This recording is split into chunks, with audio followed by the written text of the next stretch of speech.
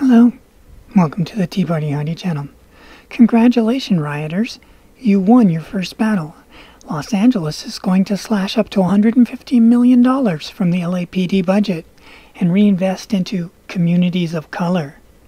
Now, it is interesting that they said communities of color because on that same day, Ellen DeGeneres was criticized for a deleted tweet about protests saying people of color.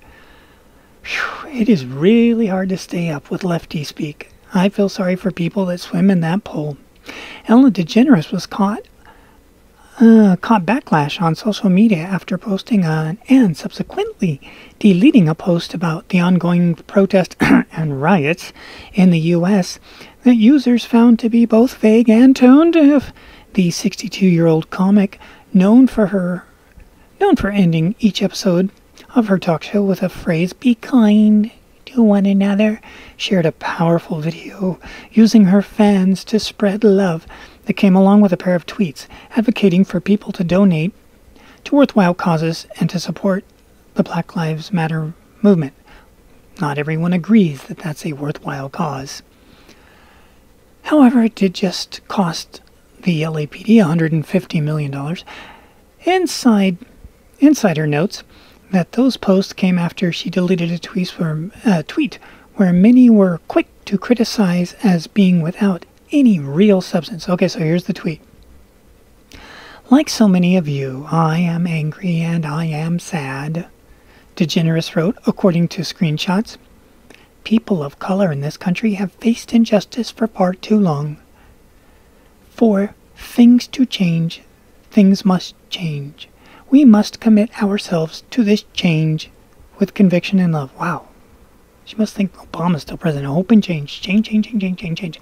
But the point is, she gets razzed with all these people. "It's black people, Ellen, not people of color. Black Lives Matters," one person wrote. "Not people of color. George Floyd was black. Why are you being so cautious? Serious?" Another wrote. "Black people, Ellen, now delete it." And she did. But the mayor turns around and gives him $150 million, and it's like now it's all of a sudden people of color, and it's like, oh, it's all good. Cha-ching. Los Angeles Mayor Eric Garcetti. Mayor Eric Garcetti, isn't he the one that said that you have to wear a mask in the city of LA?